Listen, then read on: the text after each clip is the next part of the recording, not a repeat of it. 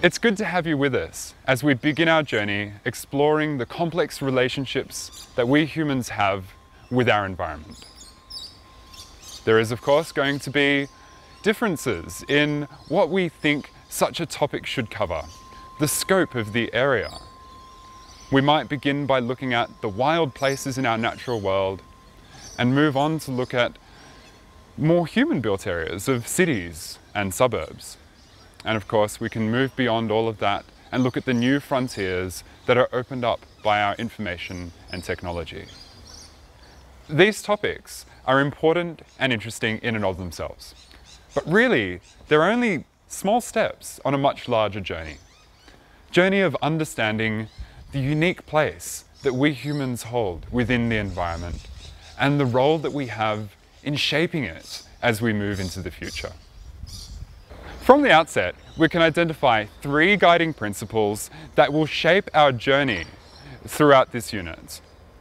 Foremost of these is that the Earth, our environment, is the only suitable habitat that we have. And we exist in a complex interdependency with this environment. Second, we humans have had a profound effect on the environment within which we live. And we will continue to have such an impact as we move into the future. Lastly, our capacity for conscious awareness provides us with the ability to identify problems and implement solutions for better ways of living in relationship with the world. In other words, we can behave in ways that actually promote the health of the environment on which we depend. And so, the main theme that we're going to develop within this unit is that of change. Change based on an understanding the relationship that we have with the environment.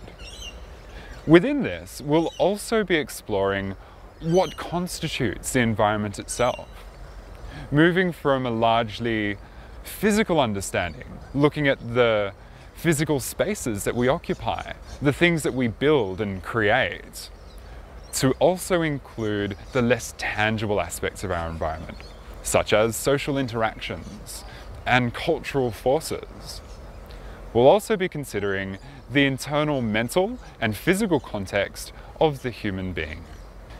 As we set off, the objective of this first module is to answer 3 key questions. Questions which we'll continue to explore and expand as we move through the unit. The first and most fundamental question is, what actually is the environment? The second question is, how do we go about understanding and analysing our environment with the view to identifying key areas for change? Our third question is, what are the environmental domains that influence and determine our behaviour?